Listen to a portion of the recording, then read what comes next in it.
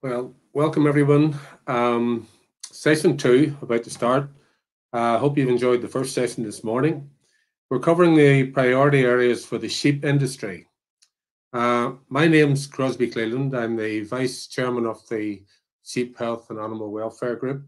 And it's my job to introduce our speakers. And the first one we have is Jasmeet Kaler. Jasmeet is a professor of epidemiology, I hope I've got that right, and precision livestock informatics, and leads the ruminant population health research at the vet school and at the University of Nottingham.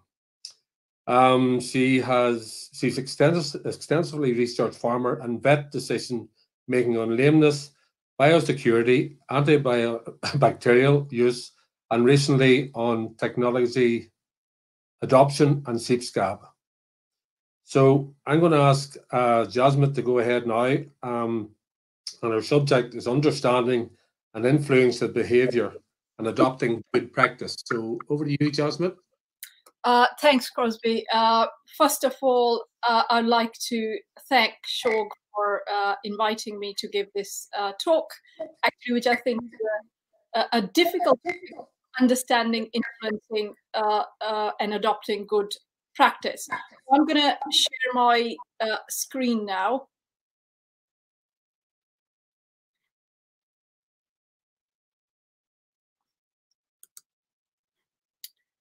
Okay, so I think when Liz gave me this topic, sort of understanding and influencing behavior in terms of adoption of any practice, best practice, it's a wide topic. So I try to do a bit of justice in 20 minutes. So what I really want to cover in this talk is I want to talk about behavior change, maybe give you some insights from social science in terms of our understanding in how to influence behavior, what impacts behavior, and also look at some of the examples in using those sort of theories from social science. So why do people behave in certain ways? And I think we are interested in behavior because we know we behave in a certain way and not always follow the best practice. But I think to understand a little bit more, I think we need to understand a little bit what agreed definition is of behavior. So behavior is anything a person does in response to internal or external events. And I think one of the things to understand around behaviors is these are events, but they are controlled in some way by the brain. So why are we interested in behavior change? If we think there is overwhelming evidence that changing people's health-related behavior can have major impact on most causes for mortality and morbidity. So if we look at sort of in terms of lifestyle factors, so 70% of all deaths were caused by non-communicable diseases. And if we look, I mean, as we have evolved, there are more additional challenges that are associated with behavior. For example, television or screen time and health.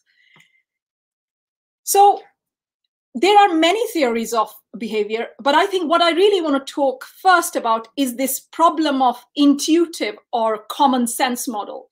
So different people and disciplines have different intuition.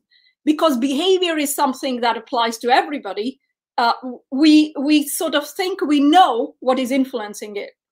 And I think what I call, or what behavior psychologists call is like an implicit theory. So meaning we think we have an idea what influences behavior, and we try to then use that idea to change. And I think we don't benefit from the evidence, and it doesn't lead to any behavior change. And the example you can say in terms of absence makes the heart grow fonder could be one implicit theory, or out of sight, out of mind would be another one. And I think the problem with these implicit theory is that they are often wrong. So many times that the influence of knowledge or education has been put that if you are more educated or if you have more knowledge about something, your behavior will change. And I think that's and that's not the case, and there is evidence to suggest that.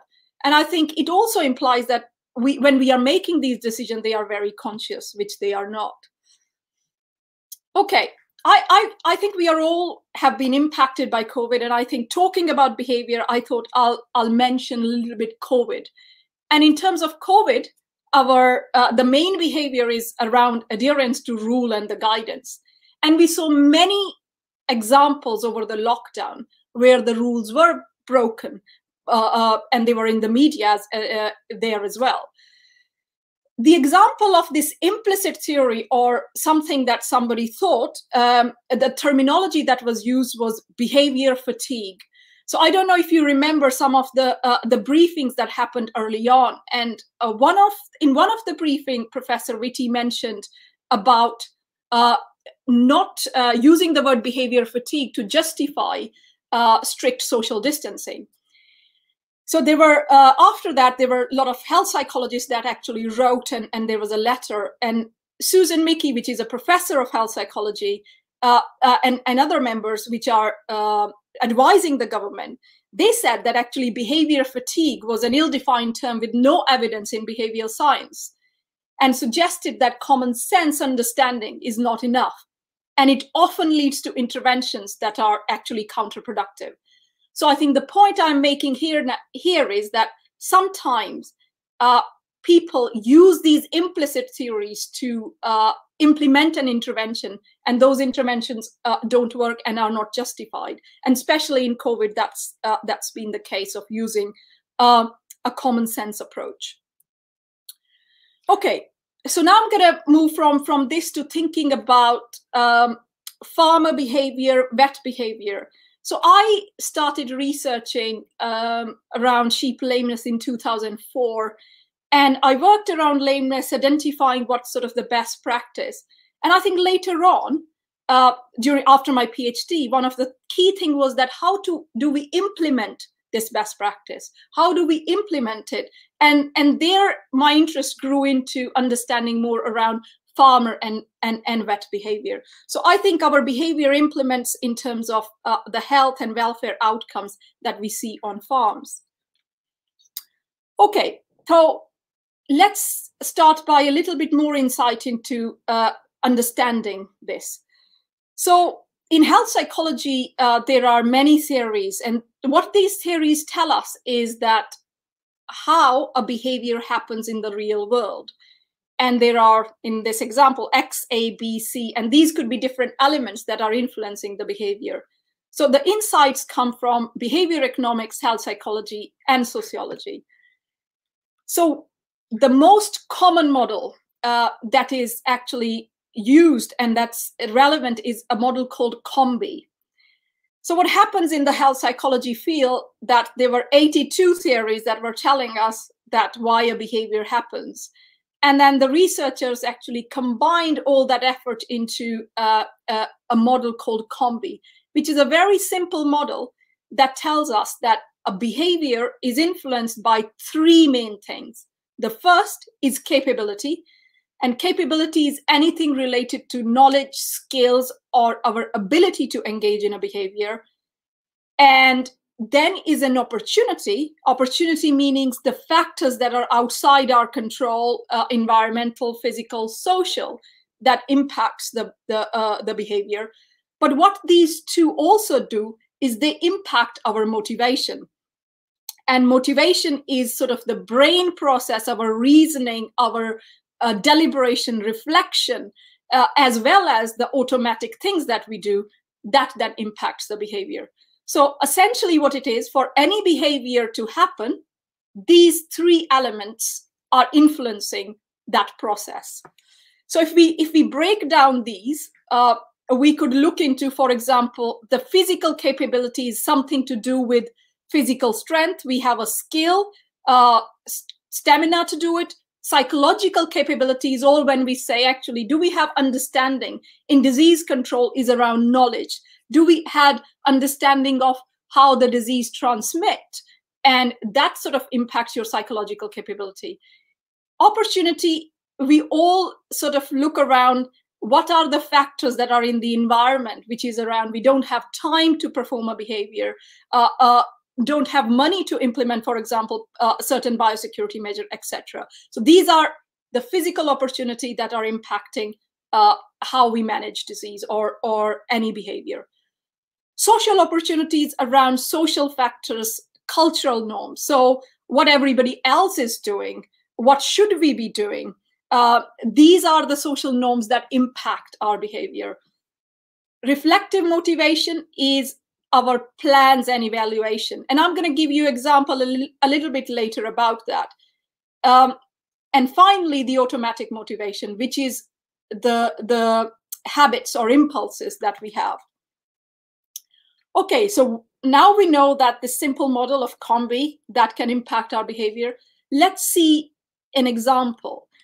So when the group in UCL, Susan Mickey's group, published this in 2011, at that stage we were looking at vets' behavior, and this is the work we published later in 2015, and it is around a proactive role by the vet. So preventative services offered by veterinarians on sheep farms in England and Wales, and here we were looking at what are the drivers for that proactive flock health planning.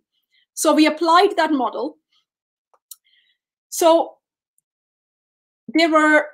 what we were interested in, the amount of time vets spent in an advisory role on sheep farms.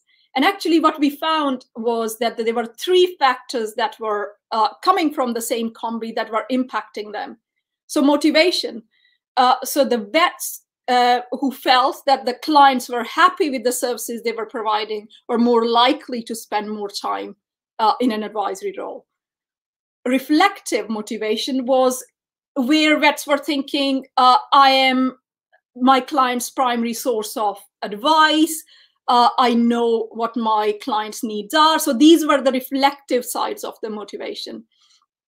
And these reflective evaluations not only included their own actions, but also included what they thought the sheep clients were thinking.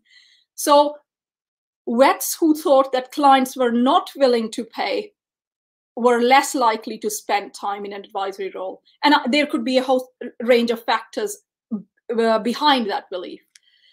The second factor was around capability. And what we found was that vets who didn't feel they had enough knowledge around sheep farming or other aspects on sheep husbandry were less likely to be more proactive.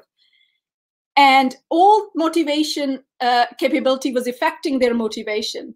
In terms of opportunity, we had physical and social opportunities. So vets felt that they were not available models of working in this type of scenario, how that charging model could work, how could they fit into that role. So it was lack of the marketing scale, lack of awareness of these models impacted that. So here I gave you an example of how these 3 factors sort of impacted a behavior and resulted in an outcome. So in a scenario where we want to change that, we have to think about altering these elements, and that's how we will implement some change in that behavior. Okay, so this is all well and good. One of the other thought of is around that actually in our mind there are a dual processing going on. So we have this reasoning, reflective, deliberative, which is system 1, and we have this impulsive, automatic, which is system 2. So we have slow and fast a way how the behavior happens. So example, I sort of say, you know, I am in this situation many times. I don't intend to eat chocolate cake. Oops, but habits they beat the reasoning.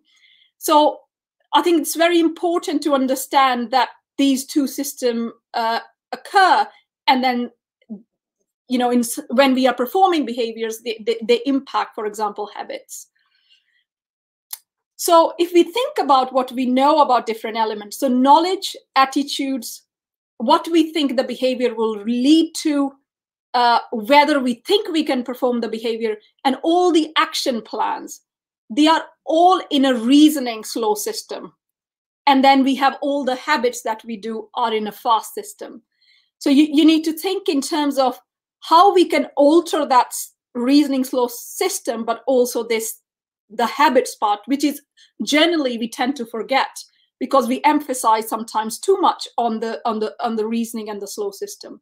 It's not to say that we shouldn't focus on that, but I think it's important to understand that these are how these two systems are working.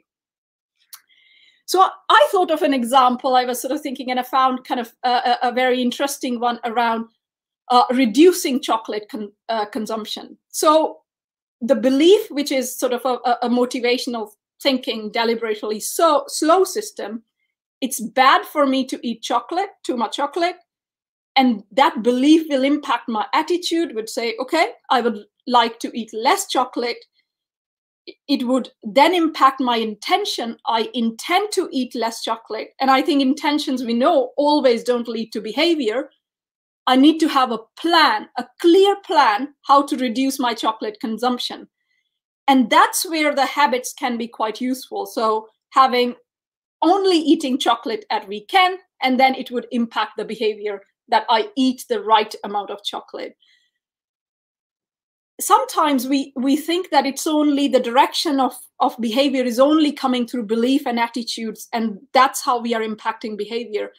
But I think it's very important to understand that sometimes behavior then start impacting our belief as well. So for example, in this scenario, you know, we all been there, had a chocolate cake, and then you sort of say, you change your belief in terms of to match your behavior. You said, okay, I worked very hard, and that's a reward. So I think it's very important to understand how these different factors are at play.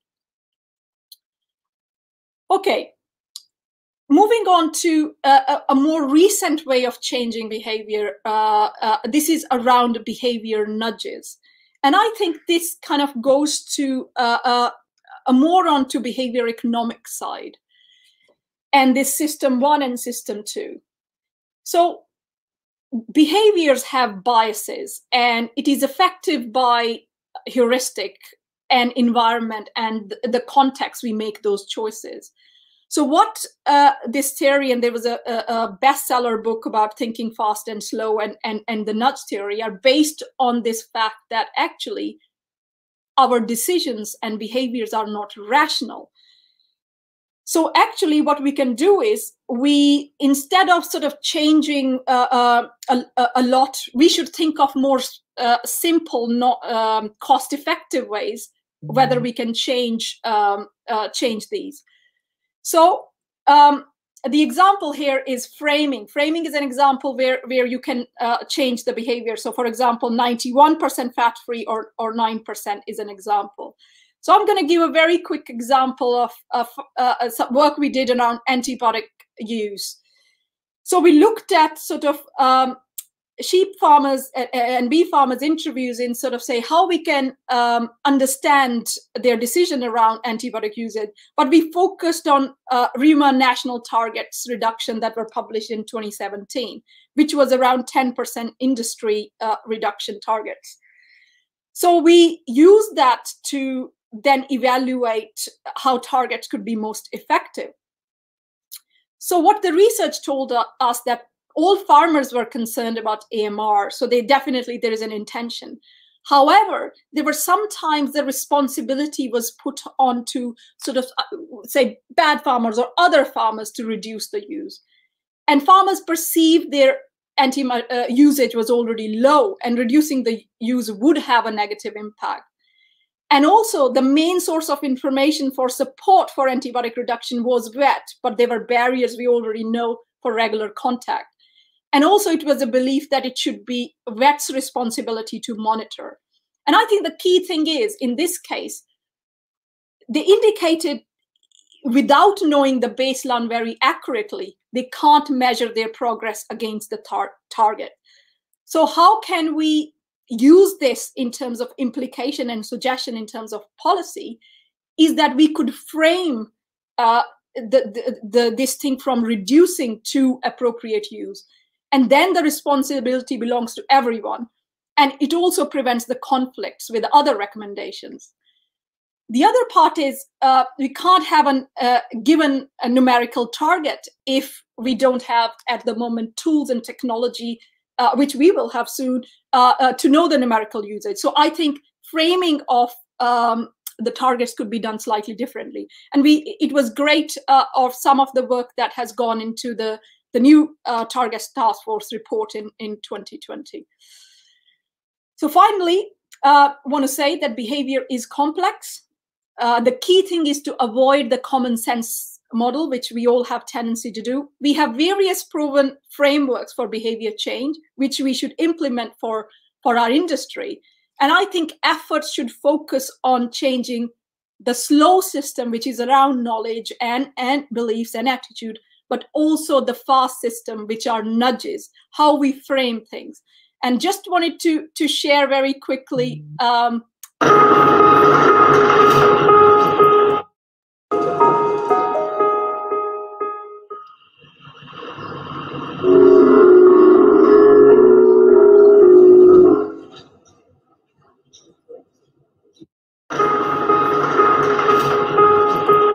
So didn't manage it well, but I think this clip was showing that how we could encourage people to use the stairs by just nudging them and making it look. And I think we saw the nudges in COVID with the lines drawn in supermarket. These were all the behavior nudges that we had. I think I'll stop sharing now.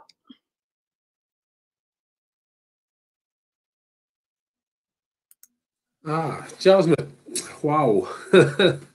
You have covered, I would say you have covered the last 40 or 50 years of my life being a farmer, a sheep farmer. I'm wondering whether I'm doing right or wrong. I don't know if those really hit home to me, but it would come to me, it's really a combination. Are you saying that it's up to the farmer to try and progress by going out and asking the advisor or asking the vet, or where would the way forward be that you would see best for a farmer?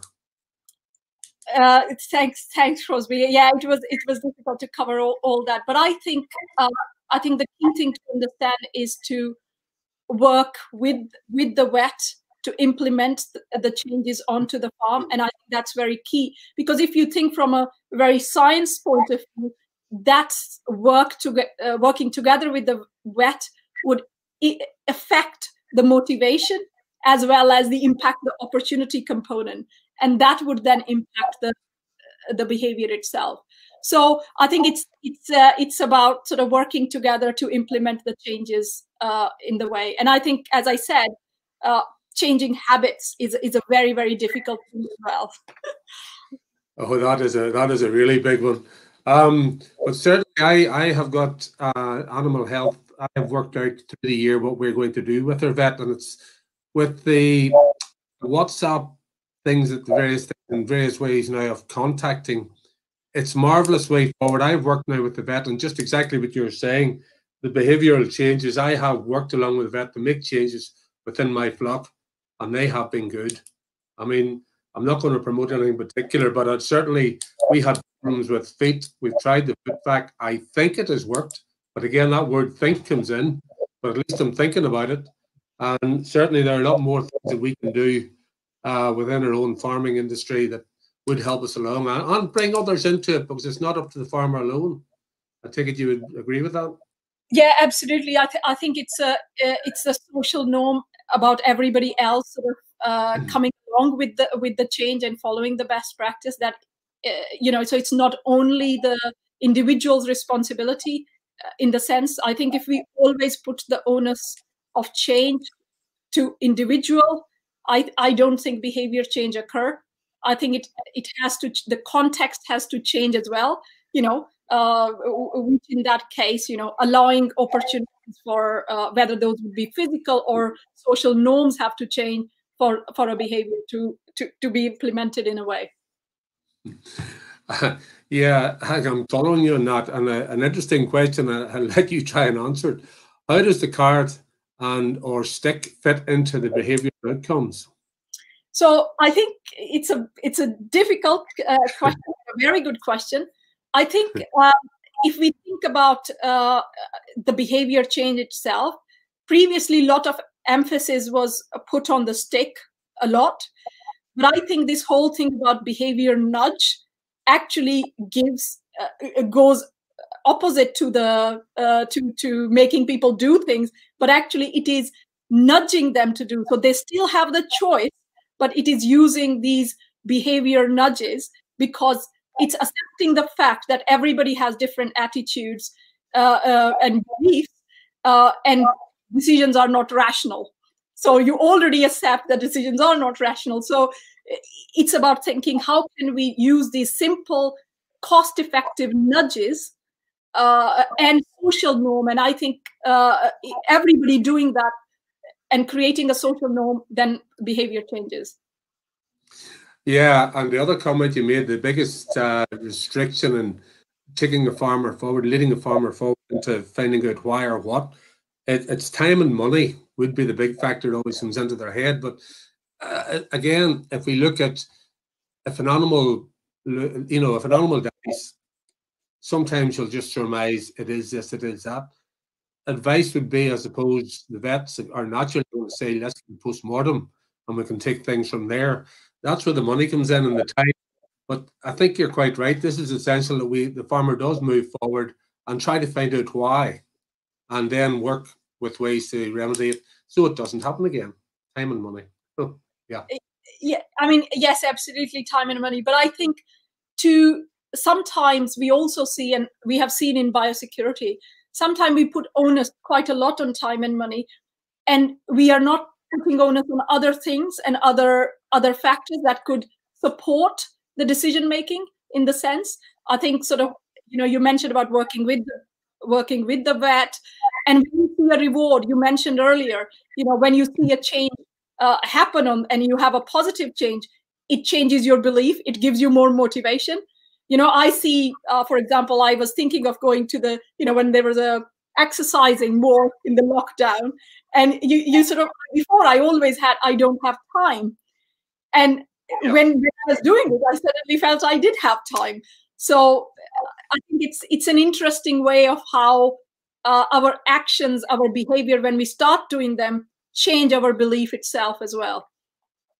Yeah, lockdown really has put a big change into our life. And I mean, the other one would be, I think, over in the mainland, as I call the mainland in England, there are health clubs. In Northern Ireland, they have actually business groups for sheep farmers, and we're up to 15, 20 farmers meet each month and have a good discussion about things. These are the ones that we really get. It's not only happening to me, and it's good to hear what somebody else has done. It gives them a chance to come out from it, and that certainly is coming into the behaviour pattern that you're referring to. Yeah, absolutely. Question come in. There's one, farm assurance. I assume it's a stick. Would but the carrot might be the contract with the retailer. Yeah, that's something we haven't discussed. The retailer. Yes, I mean, I think so in this case, sort of retailer is sort of the outside other opportunity, other influence that would impact the behavior. So definitely, I think that is a carrot for the change to happen, of course. Yeah, and I think we've already mentioned it, but just checking on it. Now that we all have an annual review, well, not everybody yet, but hopefully a lot more will be going for annual reviews with their vets. Has this been beneficial in influencing the farmer's behaviour? Yes, I think it's important in terms of that when having that annual review, which gives you time and space to reflect. And I think, again, it's not only annual review. I think I would bring in sort of flock health clubs and how they have been a good way of changing the practice and having that proactive relationship with the vet and implementing changes onto the farm. Yeah, which then would be change the intention of the farmer and make them get a plan to set the whole thing up. What, as an example of would be an example of a nudge for antibiotic use? What would that be? So I think, I mean, I tried to give the example of the nudge in terms of framing framing it in a way where it is more around emphasizing the positive impact and the positive impact of using other alternatives, cluster management, etc. So I think these are the how can we frame, rather than where we were framing it more like a reduction. I think that's an example of a framing, where framing is responsible use and emphasizing that and emphasizing the positive impact of those changes. Jasmeet, we've really come to the end of our time now before we move on to the next speaker. But look, thank you very much for all your time and certainly answering the questions. They're not simple. Thank you, Jasmeet. Oh, thanks, Crosby. Okay, great. Thanks. Okay, our next speaker, well, everybody knows him, Samuel Boon. Sam, I've known Sam for years. Well, I have a nickname of Mr. Signet. Sorry about that, Sam. Sam is the manager of the Signet Breeding Services at the AHDB. Sam joined the MLC in 1998 as a beef and sheep consultant and quickly progressed to manage the Signet team. His day-to-day responsibilities include the delivery of the National Sheep Breeding Improvement Service to over 500 pedigree sheep breeders, including the provision of national ultrasound scanning service. He also works with teams outside the AHDB support services like CT scanning and breeding for parasite resistance. There's a lot more that I could say about you, Sam, and it's all good, but I'm going to hand it straight to you, and you're going to be talking about the breeding for the health and welfare. Thank you, Crosby. That's lovely. That's great. Bring my slides up if that's possible. Fantastic. Well, certainly when I started with MLC, we were projecting plastic acetates onto bed sheets nailed to the side of a barn. So I hope everyone's using the technology. I can certainly see that that's progressed a lot in the last 20 years. I'm going to be talking about the genetic opportunities to enhance sheep health and welfare. So that's doing it through performance recording and breeding improvement. Going to use a couple of very short case studies looking at AHDB funded work on ewe longevity, lamb survival. Going to talk about breeding for worm resistance, and then a little bit of a look to the future. So for those that don't know, Signet is part of AHDB. As Crosby said, we run the genetic evaluation services, as well as providing ultrasound scanning, supporting the work of the CT unit, breeding for parasite resistance. And over my 20 years, I've been involved in many projects. The more recent ones would include Ram Compare, the Welsh Hill Sheep Breeding Project, a new one that's CL joint funded, looking at maternal genetics, and a quick plug for the Sheep Breed Survey, which should have gone through the letterbox of every farmer within recent weeks. Please do fill that in and send that back to assist our work. Many of those projects will be up on the Signet website. We've had massive changes in the last 3 years in the way that we actually undertake genetic evaluations. We've moved from individual breed analyses to mixed breed genetic evaluations, with the new terminal sire evaluation delivered in 2018, hill sheep evaluation last year, and we're currently working on a multi-breed approach for our lowland maternal breeds.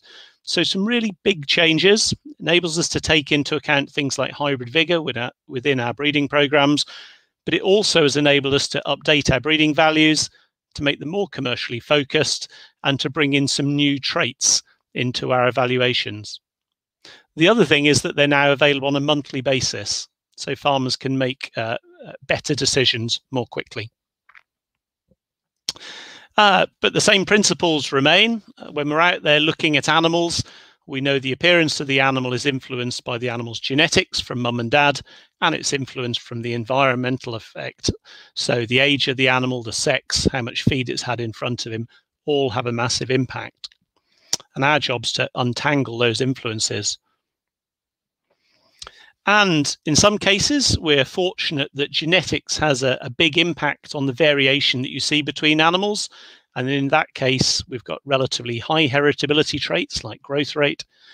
However, for health and welfare traits, the environment tends to have a massive impact and genetics has a smaller impact. So traits like fertility and lamb survival the genetic influence is much smaller. And it was interesting, the conversations that Fiona and Leslie were having this morning about don't forget about genetics. And of course, I would say, yes, don't forget about genetics. But equally, we do need to think about how much each of those factors influences the variation in our animals. Now, just because genetics have a small influence doesn't mean that they're not important. We know that they have a very high economic value to industry. You can see figures here for parasite challenge and lameness from well over 10 years ago. It has a massive impact on the industry. And because we're ideally performance recording many of the elite breeding flocks that go on to supply other ram breeders that go on to have an impact across the industry, then the prize is absolutely massive. So genetics can have a really important role because of the cumulative benefits that can be built up year on year. When I started with Signet, we had about 7 traits or breeding values that we could select for: early growth rate, carcass attributes using ultrasound, the number of lambs produced, and the milking ability of the female line. Today, we've got nearly 30 through our various research projects or ongoing recording services, be those carcass traits assessed through the CT unit, abattoir-derived traits through the Ram Compare project, or a host of maternal traits. Probably of those that interest us today would be the traits influencing the birth process and lamb survival, breeding values for ewe longevity, and more recently breeding values that have been developed to help us select for greater resistance to worms. But the important bit is probably not how many traits we have available to us, but the fact that we've got a really important framework on which it's very easy to develop new traits, providing you can get hold of the measurements and they can be measured accurately and built into a breeding program. All the framework is there. So let's just have a quick think about when performance recording is most useful, because it's very easy to say, oh, let's have a breeding value for that. Let's solve it through genetics. But let's have a think about traits that are really well adapted. And so it's things that we can measure in the live animal, because then you can go on and use it for future breeding. Any measurements that are cheap are always good in my book. Things we can measure easily, repeatably over an animal's lifetime, and uniformly, so that different farmers measure them in exactly the same way. You want the trait to be variable and ideally normally distributed, so it's not much help if 80 or 90% of the animals in the population have exactly the same measurement. All of those things can be overcome if they don't exist, but those are the things that make life easy. We also need to think about whether the trait has an economic value. Obviously, the higher the economic value, the more useful. And also the degree to which the variation is genetic variation. And I suppose life is also easier if both the high and the low scoring animals stay in the flock. Now, you can see that in the case of health and welfare traits, in many cases, these things are not true. These traits can be expensive to measure, they're challenging, they're only seen at the end of an animal's life, and actually you're culling in the background to get rid of them. Let's think of a few UK examples. These are areas where we can use genetics and performance recording, but maybe with some caveats. So those involved in wool shedding have often talked to us about the genetics behind that attribute, but they also say it's actually fairly high heritability. We make very rapid progress in about 2 generations. So by the time we've collected the measurements to be analysed, to be fed back to us to see which rams to use, actually we've made really good progress through our own on-farm record keeping. So breeding values would be nice, but aren't essential. In the case of lameness, it's one thing just to have a few records of which sheep have been lame at any point in time. But I think the academics would say if you really want an accurate breeding value, we need to be looking at all 4 feet, ideally washed feet, scoring them in terms of structure and level of infection, and looking at both the lame and the non-lame individuals to find differences within the flock. So there are probably real limitations in just finding out which animals happen to be lame at a moment in time. You need more detailed phenotyping, unless you've got hundreds of thousands of records coming in in which case the number of records can compensate for the quality of the records. And lambing-ease in hill breeds can certainly produce a breeding value. It's sensible to assess that trait in the background to ensure that we don't indirectly select against ease of lambing. But if 95% of animals are being born unassisted in these hill environments, you're not going to get much genetic spread. It isn't going to be a particularly successful breeding value to be chasing. So it all depends on your objectives and how variable your flock is. But just because this is difficult, and I've talked about all the challenges, doesn't mean it's not important, and these things can't be overcome. TB in cattle would be a very good example where we've worked with very large data sets. We essentially have the pedigree of all known cattle available through the BCMS data set. And we have the phenotypes available to us through the TB testing. And so although the challenge is massive and the science is complex, breeding values for TB advantage have been produced within dairy sector and are being developed within the beef sector. Before I move to my next bit, the other thing is just to make a passing comment about inbreeding. We can do all sorts of selection for specific traits to improve fertility and survival. However, we do know that as inbreeding levels increase, so you will tend to get a reduction in fertility and survival, certainly at high levels. And so before we actually have these problems, let's ensure that all breeders have access to inbreeding software, that they're monitoring levels of inbreeding over time, and that they're making good decisions to ensure that they keep diversity within the populations so that we don't actually create problems that we didn't have to start with. And there's lots of good advice on the Signet website about inbreeding. At the moment, Signet, I guess, has two different approaches to assessing health and welfare traits. One is having an overarching breeding objective and then data mining to actually deduce the trait. And I'll talk about two examples in a moment. The other is to measure the trait directly and produce a breeding value for it. So in the case of data mining, we're interested in lamb survival. We've got the best part of 6 million records available across all the breeds that we work with, but we're not great at finding out when lambs have died. We know really well how many were born, and we know really well when they're born. We know the animals that get measured later in life. We know the animals that go on to become parents later in life, and we can deduce those that were born, but we never heard of ever again.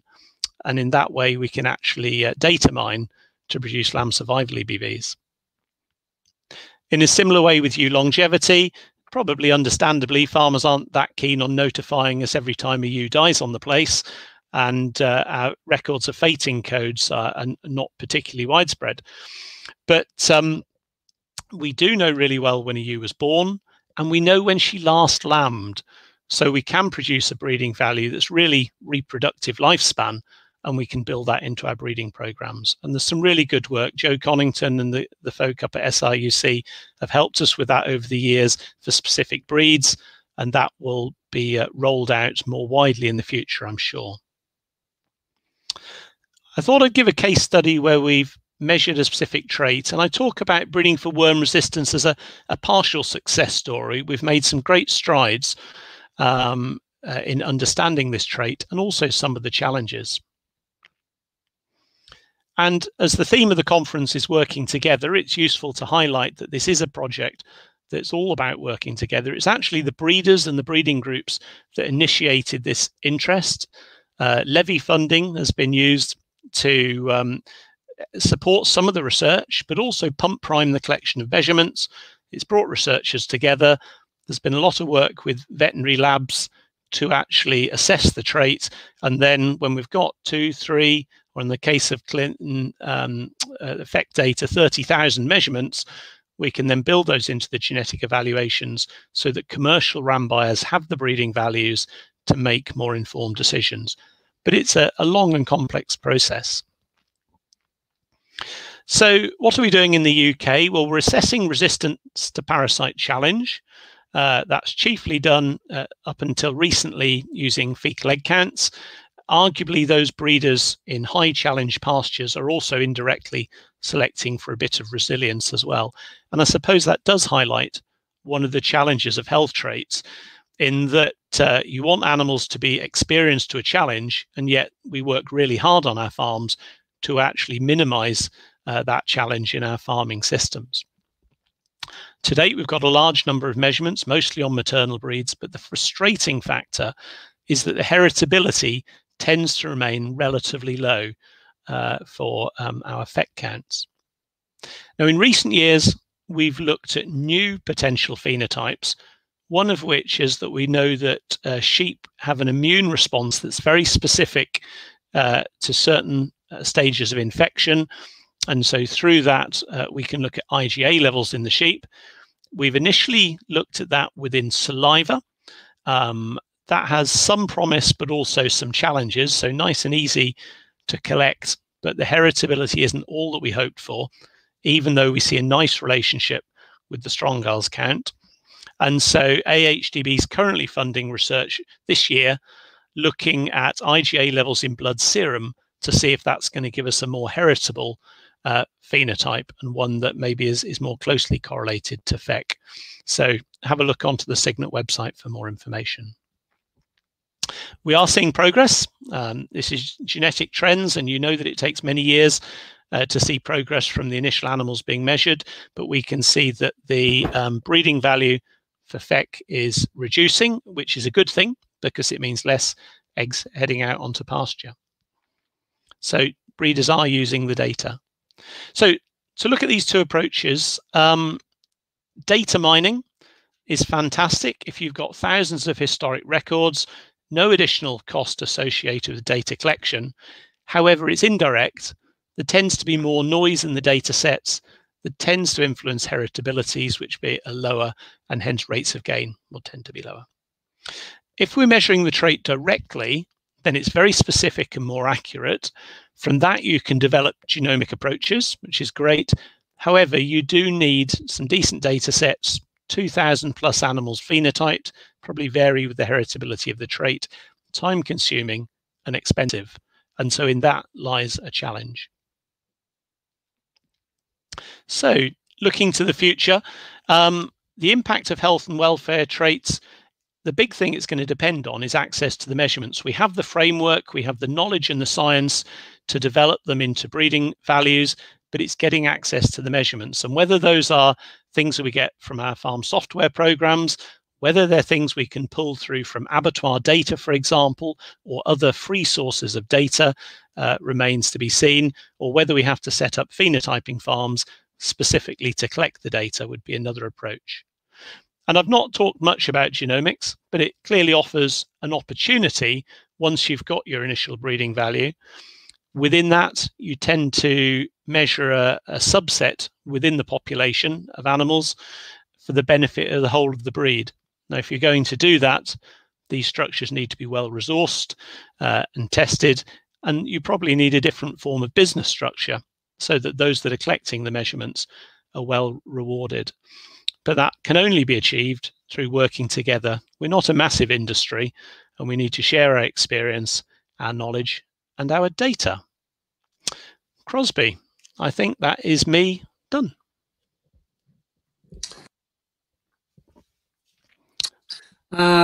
Again, people are asking about traits, and one of the ones that's coming through is, are there too many traits? You know, it's a meaningful. How are you going to make a meaningful progress? Yeah, throwing 30 traits at farmers isn't particularly useful. Once we have these traits, then the way forward is to develop indexes or sub-indexes that actually make the selection decisions easier. There's a little bit of software on the Signet website now that also enables a bit of customization of indexes. So you can say, well, Signet say this is our standard breeding index, but actually I want to go twice as fast in terms of breeding for worm resistance. So if I just put some of these traits into a sub-index for my own selection decisions, what does that do to my flock? It's a bit of a teaching aid so you can see what happens. And then if the results are interesting, you can actually use those. So I think as AHDB, Signet, we can give greater guidance with the indexes that we develop. We can update the economic values behind those. We can help people make more progress in a general direction. But I also think an element of giving breeders the tools to customize the direction they want to go in will also help. As you know, I'm a believer in the figures big time, but I would be trying to coax other farmers into looking at figures, and it's, where do I start? What would you say are the crucial ones that I should get them to start on? Because I'm not going to say there's 30 traits, follow those. They're going to have a maternal line. What would you say is the most important in maternal, and what would be the most important two in each in the terminal side? Well, it's a little bit of a conversation about the system. You'd expect me to say that. In fact, you'd expect me not to answer the question properly. No. So it's finding out about what type of ewes they have, when they're lambing, and then their current level of production. You know, how many lambs are being dropped at the moment? If that's relatively low, then it's the no-brainer that actually they can be working harder and rearing more lambs. If you've already got a very, very high lambing percentage, then there are other traits you're going to focus on. And also in terms of the end market, thinking about, are they sold live or are they sold dead? And if they're sold dead, you know, what do the grades look like at this moment in time? So maternal breeding programs, to try and answer the question, I would be looking at numbers of lambs reared, so litter size, EBV. I would be looking at maternal ability, and I'd also be having a little bit of a look at early lamb growth rates. In the future, I think we need to think a little bit about ewe mature size as well. We don't want these ewes just to get bigger and bigger and bigger, and that to negatively impact on the efficiency. And weighing ewes in this day and age is relatively easy with, you know, the electronic systems we have. Yep, oh, totally behind you on that one. Although another fact within the weighing of the ewes, I think we should actually look at a specific time, because there's so many varying weights of the ewes throughout the year. I would actually try to talk about before the ram goes in, before you put them through to the flush, would be the initial figure that we should talk about. But again, that's something that needs to be, you know, centralized and people can work from. And a big belief on the live weight gain on that first 6 or 8 weeks after the mother as the biggest maternal one. Yeah, I mean, just to finish on that point, yeah, the work at SRUC at the moment is very much looking at windows for weighing, so that we can look at the mating weight, and then we can also look at the weaning weight, because as you say, massive fluctuation, and that needs taking into account in the breeding values. So yeah, watch this space. Yeah. Is it possible to develop a breeding value for fluke resistance? Oh, I'd love that answered. We don't have one at the moment. We'd have to think about what the phenotype is that we could assess within that regard. Maybe that's abattoir data where we can pick things up post-mortem. It would be interesting to see, and others know more than I do, so then we're heading into dangerous territory. But I'm sure there are pen-side diagnostic tests that can also pick up elements that might be useful. Are you aware of the Smart Sheep project led by the Morden to optimize lamb worming and use of algorithm? My goodness, which identifies underperforming lambs for treatment. Therefore, only selected lambs are treated, known as the target selective treatment. It's a new one to me. Yeah, well, as a principle of a management system, I'm aware of that, and I can see all the commercial advantages, because the funny thing is I always have my pedigree breeding hat on. So I always think all lambs, ideally you want to treat them the same so we can pick the differences out, but that's a different remit. That's all about collecting data to make breeding decisions. So yeah, I mean, the interesting thing in that scenario is if you're recording the number of times animals are drenched in their lifetime, that's almost a phenotype, isn't it? You could actually select for animals that are drenched less and less times as a measurement in itself. If they needed drenched is the other bit too. Indeed. Rather than just using the genetic material already available in commercial flocks, what work is being done, if any, in using genetics from primitive breeds to improve the traits in the commercial flocks? Well, it's all a question of having access to the data and having people interested in recording that information. I mean, up until a couple of years ago, we weren't doing a great deal of breed comparison. It's about finding the best animals within a breed, and you can only work with those breeds that you have data for. Increasingly, we can move closer to breed comparison, but it needs to be done in a structured manner. So if you have a primitive breed, we need to see how it performs relative to others under the same environment before we can tease out elements of that. But yeah, we've got a few there. You'll see on the website that we're having a bit of a dabble with. Okay. This next one, actually, was sort of, I'd be asking the question myself, and that, would we not be better making progress, would we not make more progress with worm resistance by just selecting the fastest growing and therefore the most resilient sheep? Quite a statement, but it's important. Yeah, you'll certainly make good progress in terms of resilience. The challenge is that fast-growing sheep could actually be growing really well, fine, but putting out loads of eggs onto the pasture could be taking all of his mates out. So resistance is trying to find those, as I understand it, that are putting less eggs out onto the pasture, so we can reduce the burden for the entire flock. We can reduce, to an extent, the amount of drenches that are required. But it's no good if they spend all the time doing that and not performing. So you equally need to find the sheep that will also grow and perform. So I think we can talk about resistance versus resilience, but the reality is we need both of those elements within our system. Yeah, I take your point on that, although it's certainly a good lead on the direction to head anyway. Yeah, I'd certainly say if you've got farm software and you can tease those animals out, then go for it. Maybe resistance is the icing on the cake if you're doing a lot of ram breeding. And the word environment comes into the next question. I was wondering what it would come. Are environmental impacts taken account of in measuring the expression of traits, for example, nutritional playing on fetal egg count?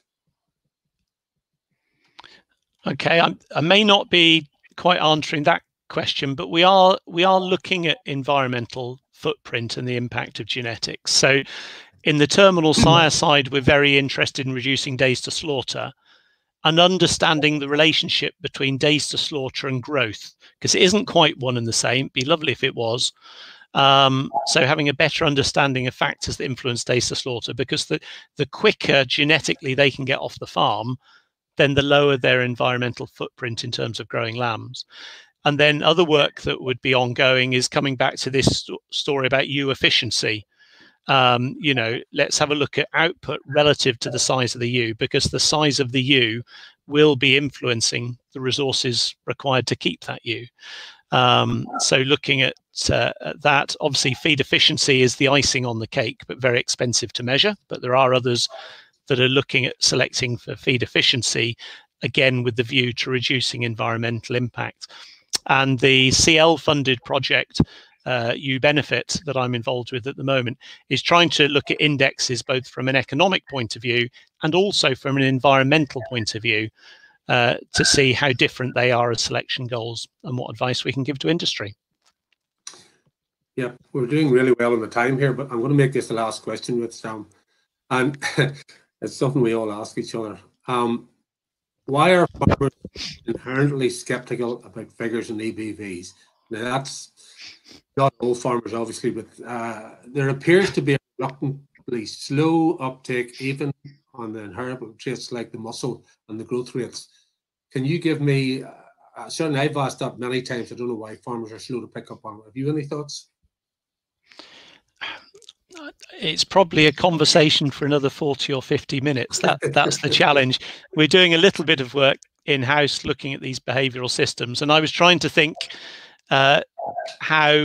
where our interest in the show ring, for example, does that become a habit or a behaviour as we walk around trying to select rams, and our sort of gut instinct there.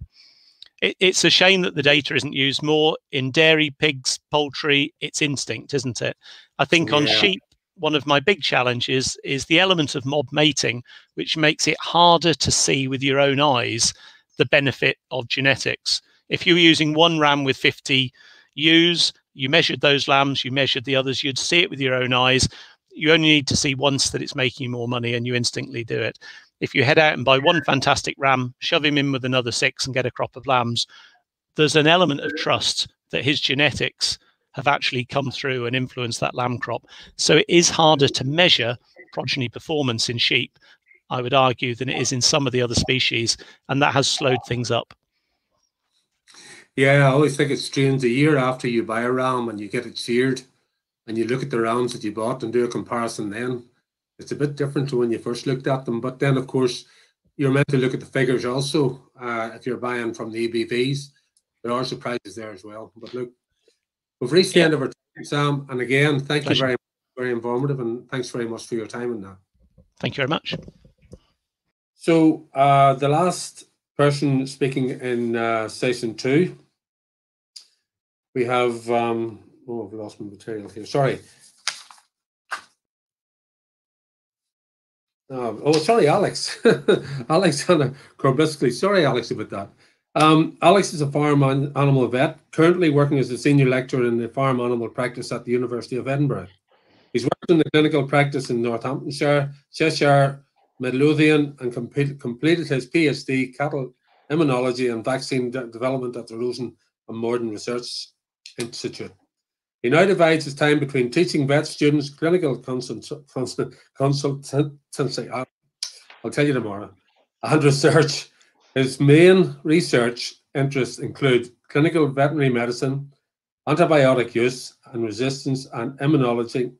Over the past 2 years, he's led a Levy Board funded project examining newborn lamb and calf survival in Great Britain. And we're covering the subject of improving lamb survival and performance, a very important part of the sheep farmer's mind. Thank you, Alex. Thank you very much, Crosby. So as Crosby said, I've been asked to present the results from a 2-year project that's been funded by the UK Levy Boards. Could you just bring my slides up, please? Thank you very much. So in the next 20 minutes, I'm probably not going to be able to do this project its justice. So if you do have questions or if I've gone over things too briefly, please do pop me an email, and my email address is there on the cover slide. So this project was a collaboration between ourselves in Edinburgh and scientists and vets at University of Liverpool, Nottingham, and of course at Synergy Farm Health as well. And the context of this project, I think, is really nicely summed up by this paper that was published about 5 years ago by Cathy Dwyer and colleagues, really looking at why neonatal lamb survival hasn't really improved. And the key punchline, and they really get to the chase in the start of their abstract of this paper, is that neonatal mortality in small ruminant livestock has remained stubbornly unchanging over the past 40 years. Now, that's despite there being quite a lot of improvement in understanding the biology of why lambs survive or don't survive. So really the focus of this project was to look at what we know about the biology and try and understand why it's not implemented on farms, and then also try to add to the biology where there are gaps in our knowledge. So the key questions I'm going to talk about today are: what does neonatal lamb survival look like in Britain at the moment? How are current practices related to survival? A big component of the project was some social science work that was led by Anne Bruce and Katie Adam elsewhere in the University of Edinburgh, that were looking at the barriers and enablers to change. And then when we think about some of the biological determinants that we don't really understand yet fully, is how is eumetabolic status related to lamb survival and performance? And then what relationship is there with lamb performance and antibiotic treatment at birth, which is still quite a common practice for young lambs. So the study was broken up into a number of different work areas. We started off with an online survey to farmers at the end of 2018. And the objective of that survey was to benchmark performance between flocks, to understand current practices, and to understand attitudes to neonatal survival. We then wanted to work with a subset of these farmers to actually measure performance on their flocks in 2019. And we did that by working with vets and vet students. And you may well be aware that we have vet students that go out to do their lambing placements predominantly in their first and second years. And they're a great resource to try and capture data from farms with respect to performance, something that Sam alluded to in his talk earlier about that big gap in knowledge between the number of lambs that are born and what happens to them between birth and recording later in life or sale. The social sciences component involved a number of interviews with both farmers and their vets, and it was vet-farmer pairs where the interview took place. And that really was focusing on trying to unpick the barriers and enable us to change. So really linking to what Jasmeet was talking about in terms of driving change on farm. And then the experimental trial was done on our own flock up at the University of Edinburgh, where we blood sampled all the ewes in our flocks to determine their metabolic status, and we blood sampled all of our lambs to understand their colostrum antibody or their passive transfer status. We also randomized the lambs to getting an oral antibiotic or a control, a placebo at birth, and then we looked to see what the performance and relationship was between what we'd measured and lamb survival and performance. So the survey was promoted online and via various news outlets to all the levy payers across England, Scotland and Wales, which would total over 100,000 farmers that were potentially available to respond to the survey. Now, it was accessed just under 1,800 times, but was only started by 384 farms. Now, the 203 farms actually completed the survey. So once folk and started with the survey, most of them finished. And given that it was quite an arduous survey, that was quite positive. What we were disappointed with was the number of responses we got. And I don't have time to talk about that in detail today, but there's some interesting discussions around that. But out of the 203 that responded, we had 23 that were looking at suckler herds only, 125 that had lambing flocks only, and then 55 that had both a lambing flock and a suckler herd. And as Crosby mentioned at the start, this project was looking at both beef and lamb survival, or suckler calf and lamb survival. Today, I'm really focusing, obviously, on the lamb survival components, but some of the behavioural work that we did, some of the interviews did cover both suckler and lamb survival. So there'll be a few mentions of calves occasionally during the talk. Now, out of the 180 lambing flocks that we had survey responses, 111 of those were actually recruited by our vets and vet students involved in the study. And because the majority of our responses were really focused on that subset that we were working with, we sort of refocused things a bit for the project, really to focus on that 111 farms across England, Scotland and Wales, and a few in Northern Ireland as well. So what were the vets and the vet students doing in 2019? Well, they completed the online survey with the farms, so they helped us to capture that data. And then the vets with their farms would ring them on a weekly basis to get an accurate record of all of the lamb outcomes for that week. So how many lambs had been born, how many had died, what they died of, how many had been treated, for example. Now, the students, we were able to get a bit more granularity in the data. They're on the farm for an intense period of time. Some are there for 3 or 4 weeks. Some are there for a few days. But we got them whilst they were on their placements to record the daily results around lamb survival and outcomes whilst they were on the farm.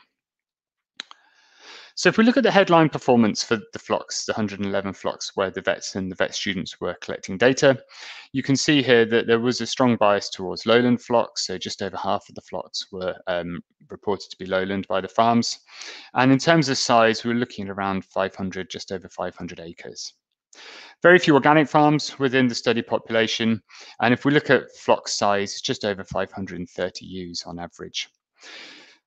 A bit surprisingly, they seem to have a reasonable high level of staffing on these flocks. So the farmers reported having about 165 females per full-time equivalent.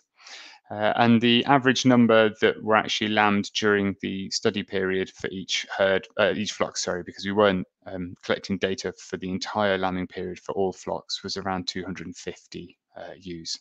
And that was at a lambing percentage of around 165%. So the headline figures, which most of you guys will be interested in were the mortality to 21 days old. The median for that was around 8% and the mean was around 10%, which is very comparable to data that was collected 20 years ago. So that sort of backs up Kathy Dwyer's work, showing that there's not been a lot of change in that over recent decades. And you can see here the vast majority of this mortality occurs in the first 7 days. So 9.5% mean loss up to the first week, and almost the same if you look at the median between 7 days and 21 days. Now, what was interesting, if we plot the mortality that was recorded by the vets and the vet students by flock size. You can see we had quite a range of flock sizes, only a couple that were over 2,000, but we did have some quite large flocks. And you can see there's no obvious relationship between lamb mortality and flock size. And actually, in terms of looking at the risk factors overall, we didn't find any really strong associations with management practices and lamb survival. And that was very similar to, again, work that was conducted in the UK 20 years ago. I'll talk about that a bit later and the relevance of that. As I showed you on the previous slide, there was no association with farm size. There was also no association with staff to breeding female ratio. I mentioned on the previous slide that that was sort of slightly lower than we might be expecting, but there was a big range in that. And our interpretation of these two findings is really that being efficient in terms of scale and labour utilisation doesn't automatically then lead to being less efficient in terms of lamb survival. And large flocks that are very efficient with staff utilisation can achieve excellent outcomes. And really it's about the quality of staffing and the quality of supervision and the way the system has been run, rather than those potentially a bit more basic metrics of the farm. Perhaps unsurprisingly, and I don't think this graph will really be a shock to anybody, there was more variability in mortality in outdoor lambing flocks. For those of you wondering what the mixed category were here, these were predominantly flocks that were putting ewes and lambs out during the day, but still bringing them in at night. Now, what we did do is we asked the farmers to report what their survival and mortality was in 2018, and we compared that to the lamb mortality that we recorded through the vets and the vet students the following season. So what you're looking at here is each dot is a farm, and you've got what they reported in 2018 and what we recorded in 2019. And what's striking here is that we have a sort of a proportion of flocks where there is good correlation or good agreement between the two seasons. So the 2018 farmer recorded performance is very similar to the 2019 vet and vet student reported performance. We then have a group of farms up here that had much worse performance in 2019 than they recorded in 2018. And the flip side, on this side, we have the farms where they had much better performance in 2019 than they reported in 2018. Now, everybody has a bad year and everybody has a good year. But what this would suggest is that on a significant proportion of flocks, we have a problem either with consistency and or recording. And if you were to think about the pig industry or the poultry industry, I appreciate very different systems, very uniform systems, very much more controlled systems. But one of the things that facilitates improvement is that consistency and being able to build on that consistency from year to year.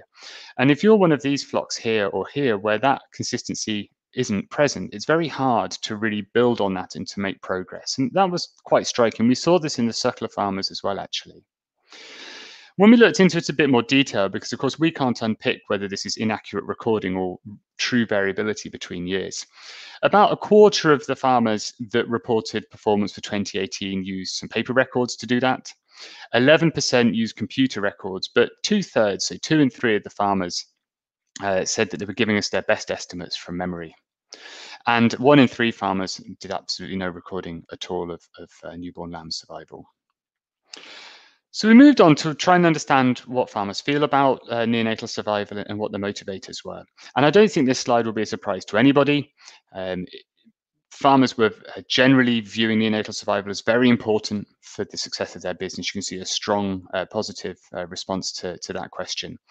And then a mix between whether they were concerned or not, which may be underpinned by how well they felt performance reflected their flock. Now, we did ask them how they felt neonatal survival in their flock compared to average and whether it was better than average. And quite interestingly, that distributed completely evenly between sort of the positive and the negative responses to that question. So we dove into that a little bit more detail. And we plotted out the survival or the mortality in 2019 against how the farmer reported their performance relative to average. And I took the mean at 10% as what most folk would understand as average. And curiously, actually, farmers that were performing better generally did have better performance, and those that were quite confident that their performance was better than average generally were better than average. However, there was a group of folk that were very confident that their performance was better than average, and half of those were actually performing worse than average. So this effect is well described by social scientists as the Dunning-Kruger effect, where some of the most confident folk may actually not be performing as they thought they were. When we asked farmers about whether they felt they could influence neonatal survival, generally they were very positive about this. They felt they had the ability and the understanding and the skills to be able to do that. So there was a general trend towards feeling quite positive about being able to influence it. But really interestingly, when we asked why they do what they do, the real driver here was about wanting to do the right thing. So they wanted to work hard at lamb survival because it was associated with being good at their job, because it's the right thing to do, because it would improve and be the right thing for their flock, or it was something that they wanted to do as a choice they wanted to make.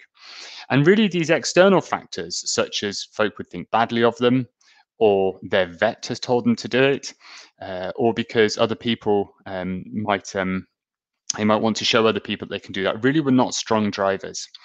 And that's in some ways really great news for the industry. It shows that we're actually all really motivated to do this. It's a strong desire to do it, and that comes from an internal source of motivation, not from what other people may be telling people to do on their own farm. And I think this really sums it up. This is one of the quotes from the interviews that took place. And I thought it was quite powerful. I just don't like losing things. And I take it really, really badly when I do. And it's not about money. It's more about what everything, you want everything to do as well as it can. And the interviews, unfortunately, we can't go into them in a lot of detail today. But they were really quite powerful, and they pulled out some really interesting messages. Now, some of them will be of no surprise to you. So, for example, there were a number of practical barriers to change, most notably housing and shelter, particularly for tenanted farms. And Crosby's sort of already mentioned staffing, time, money, those sorts of things. So those certainly came out in the discussions. But also what came out strongly in the discussions was the cultural barrier to talking about mortality as sort of a social stigma and an emotional discomfort around it. Now, I'm the worst person in the world to talk about this. My wife would make testament to that. However, it came through very strongly as an area of barrier to actually recording data and to discussing and looking at that data. That said, there were really strong drivers for improvement. We've talked about that high level of motivation, and both the financial and the emotional benefits were recognised to actually improving lamb survival and performance. So a few quotes. I said that there'd be some from the cattle as well as sheep, but one of the quotes that came through I thought was quite interesting. One of the problems I think that there is that farmers don't talk. You're not going to say to people, by the way, we had 40 dead calves this year. You're not going to do that. Likewise, one vet commented that in the past 12 months, they'd had to signpost some clients for help and recognizing the impact that a really bad year can have on people's well-being. In terms of looking at improvement and drivers for improvement, there was a lot of focus on getting back to the basics. Quite often we get away from that. And if we go back to the basics, can we actually address some of the underlying factors that we've missed over the past few years? And again, this reflected by some of the vets saying nutrition, getting that right, hygiene and colostrum, if we can get these things right, I think generally most of it probably follows itself. So before I wrap up, I wanted to just talk through some of the results from the experimental trial that we did, where we wanted to look at nutrition, lamb colostrum and antibiotic treatment to see whether we can look at more of the factors that might determine whether we have a crop of lambs that look like this guy here or this one here. So in terms of our study, we worked with our own flock of 250 ewes that lamb in March or April. Our ewes are generally in pretty good body condition. They're pampered, spoiled vet school sheep. They're always scanned, and we metabolic profiled them this year, as I mentioned earlier. The lambs, we monitored all of our singles and twins from birth through to weaning, and we don't actually rear triplets on the ewes. Normally they're fostered on, but for this year we artificially reared the triplets so that we could control the study. We looked at lamb growth disease rates, we looked at the antibiotic treatment, and we took a blood sample from our lambs at birth to look at their antibody levels. So that started in March, and then we followed them through lambing in April, and then we, throughout the entire summer period, looked at any deaths or treatments and the weaning weights as well. So very quickly, looking at the metabolic status of our flock, we looked at 4 things: BHB, which is short-term energy balance, urea nitrogen, which is sort of short-term protein supply into the rumen, blood albumin, which is a longer-term measure of protein status, and globulin.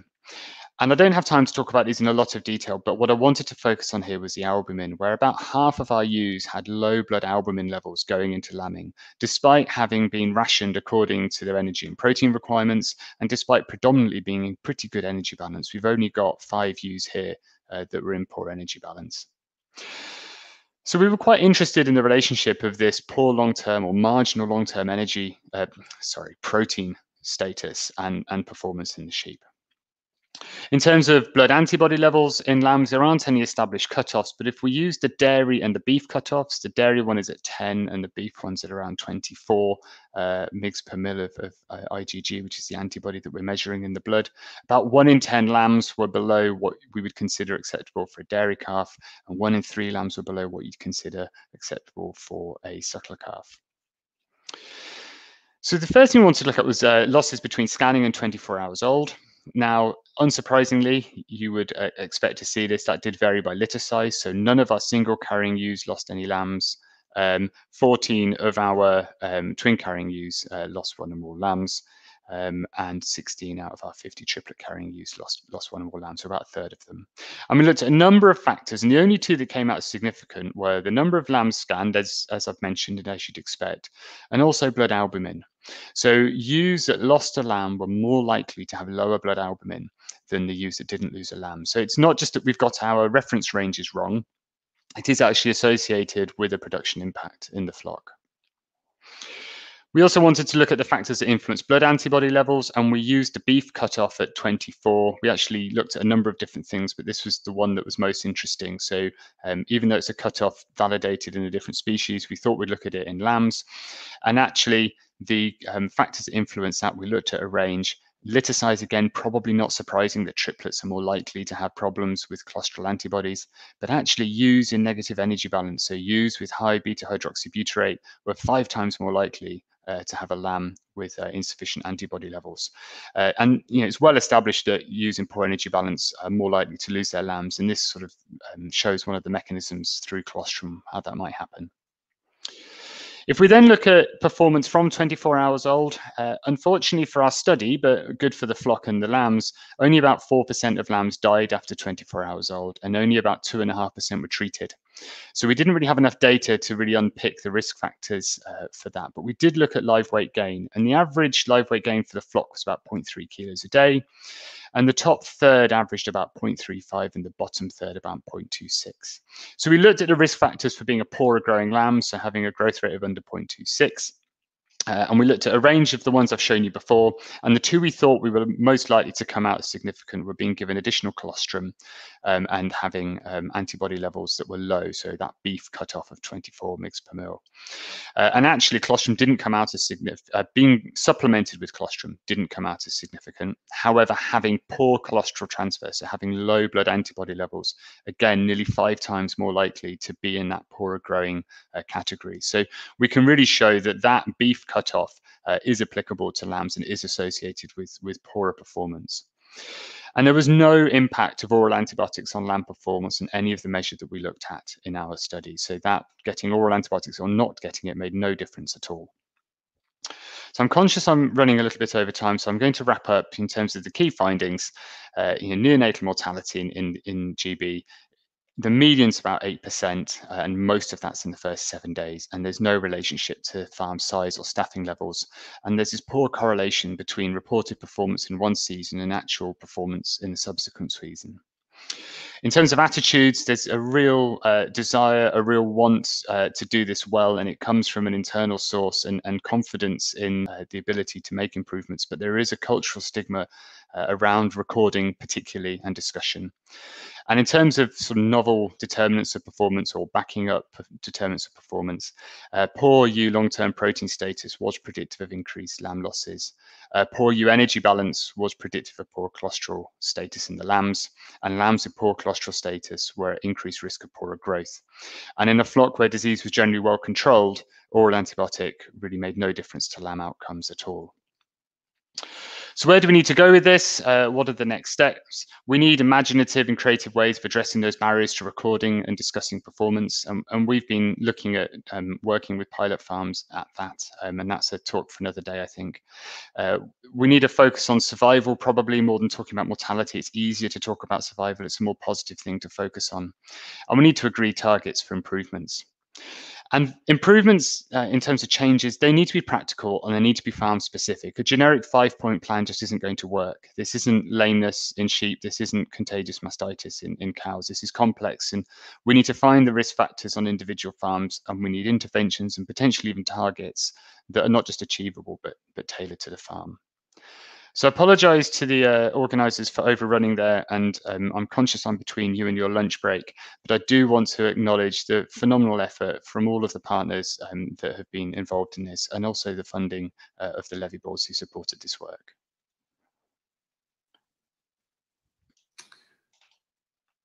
Okay. Yeah, Alec, thank you very much indeed. A lot of figures coming in there, and certainly I would follow on the figures a lot myself. And the first two questions that are coming in relate. I myself now, I would find that I would actually include abortions that would maybe have happened in the month before lambing. You always get something somewhere amongst that. I would maybe lose about 7% in the first, counting that in with the first 24 hours, and then maybe another 7% of weaning, coming in line with what you're talking about. The other questions that are coming in here: is the lambing mortality alive against the scan number, or is it against the number of lambs actually born? Mm-hmm. And question coming in: any association between scanning percentage and mortality? In other words, flock scanning 200% losing more than a flock, say, is 150. Yeah, so no, really great questions, Crosby, and they start to get underneath some of the complexity to getting accurate recordings. So in terms of the data we collected in 2019, so the actual data we've shown in terms of the numbers, that was the percentage of lambs died out of the ones that were born. Okay, so it was out of everything that was born, what died. Now, that was very difficult to obtain in the surveys because a lot of folk don't record actually the number of lambs that were born. So for the 2018 farmer surveys, we had to go with what they'd scanned. So there's slight differences to how we can collect that data based on what data is available on farm. Now, certainly, yes, you know, if you're scanning at a high percentage, you will often be at increased risk of losing more lambs. And what we don't want to do is push towards improving output by actually having a lot more dead lambs along the way. And you would much rather be a flock that was scanning at a lower percentage and losing fewer lambs. And as an industry, I think there's a lot of sort of focus on making sure that that's what we're doing. We're not just driving a very high lambing percentage and losing a lot of lambs along the way. I'm not sure if that's answered them all, because I think you sort of wrapped up three together there, Crosby. But yeah, I know you could really take it. Oops, sorry, I've lost myself here. You could take it a good bit further there. Right, there are quite a few questions, but I think we'll just take a few more. We'll have got time. It's 2 o'clock before the next session starts, so we'll maybe cut a few people's lunch short. 2018 was very cold with a lot of snow, and 2019 was very wet. Having had nearly 6 months of continuous rain in the southwest, was the weather affecting indoor and outdoor lambing taken into account with variability? In other words, have you taken that into account? Yeah, so we did ask the farms, because of course our farms are distributed across the country, and you get quite different local conditions. And again, as the question points out, you've got a different effect whether you're indoor or outdoor. So we did ask the farms whether they felt that it was a typical year or not, and we did have a number that would say, yeah, actually one of those years was not a typical year. So we did look at that, and we have accounted for it. The observation though is that yes, some of us have very bad years and some of us have very good years, but one of the challenges to making improvement is that for a significant proportion of the flocks, there was inconsistency between years, and that's a real challenge, particularly if you have factors like the weather that are impacting performance. And one of the messages and one of the things to think about is how can we control that, or how can we manage the risk of that? So what practical things can we do? And if we're lambing outside, are there things we can do around lamb shelters and mitigating the effects of weather so that we try and get away from some of this variability?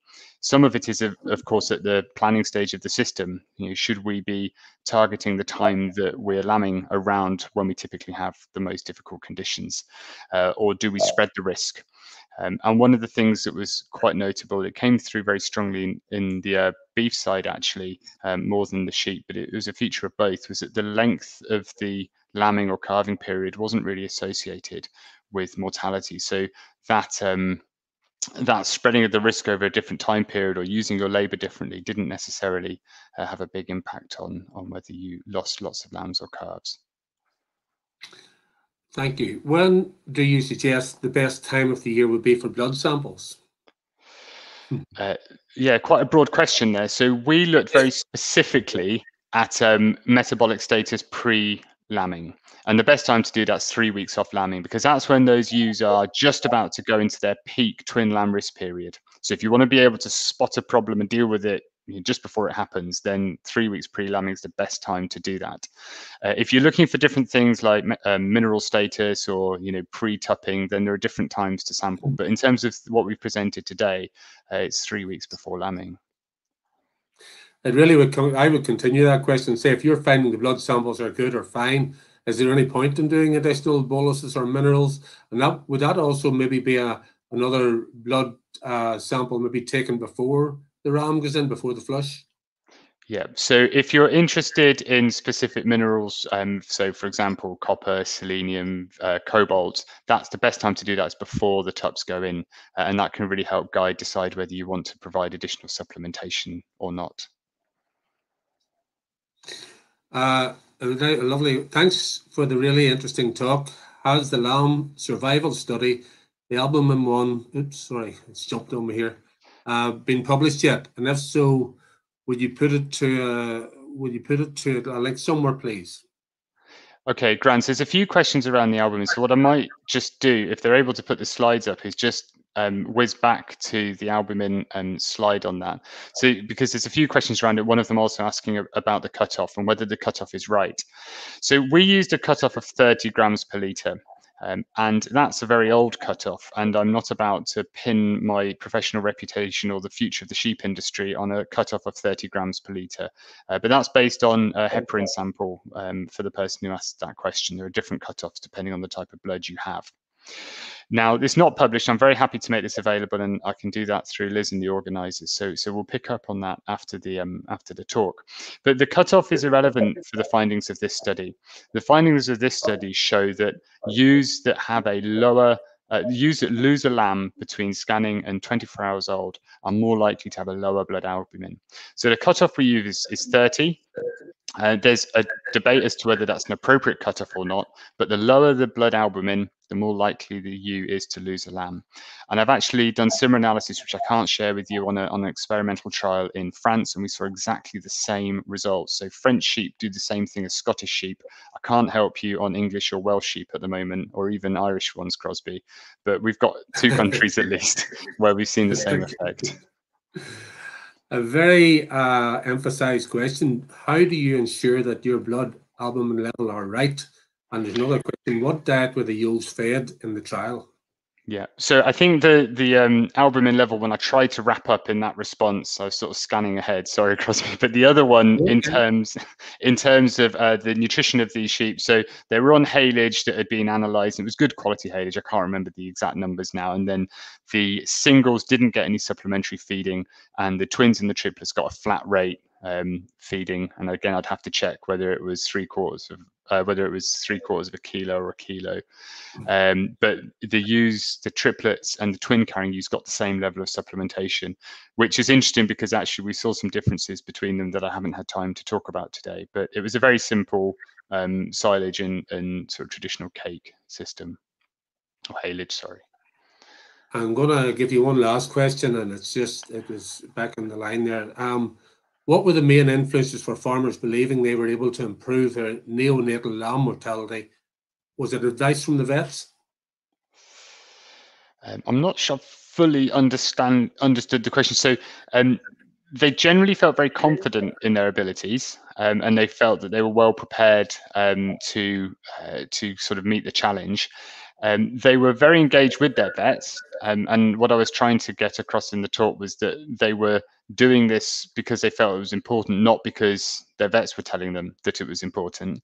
And we did have some questions about where they got their information from, and they're using a wide variety of sources for getting information. So it's not just the vets, it's not just their advisors, it's colleagues, it's neighbours, it's friends, it's the media. So there's a lot of different places where they're looking for information to look at survival. I am going to finish off on that, and Alex, thank you very much. And I'll repeat again, a very big thank you to Jasmeet, Sam, and yourself on this session. Very good papers put forward. I've been very interested in them, and I think with the questions coming forward, it has been excellent. So thank you. Thanks, Crosby. There's now a refreshment break. Coming back on at 2 o'clock, what we're asking is that anyone, in fact, there's nearly 250 people then listening to this session, so that's quite a good number. Thank you very much for coming in on that. Hope you find it interesting. Want you to have a look at the sponsors pages, because like everything else, we can't do this without having the sponsorship. So thank you very much to them. And I'm going to sign off now, and you're back in again at 2 o'clock. Thank you very much.